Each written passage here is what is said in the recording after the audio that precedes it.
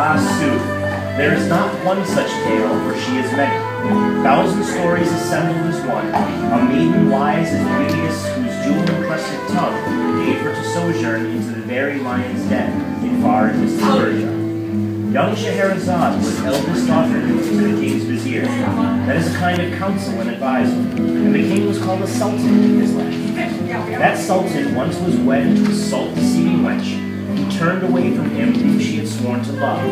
Yet penalty for her adultery was final death, without so much as prayer for her forgiveness. Thereby that sultan, whose very center thus ragged ripped to wretched ribbons, took to punish all the female race. He took each night to bed a bride, and on the morrow, before that bride might hope or think or fear to turn from him, he had her executed. Dread nights became so woeful weeks, then marred months and ill years, until the vizier perceived that soon the bell might toll Scheherazade's ultimate heartbeats. He arose that day, intent on dissuading at last the sultan's fury. Good.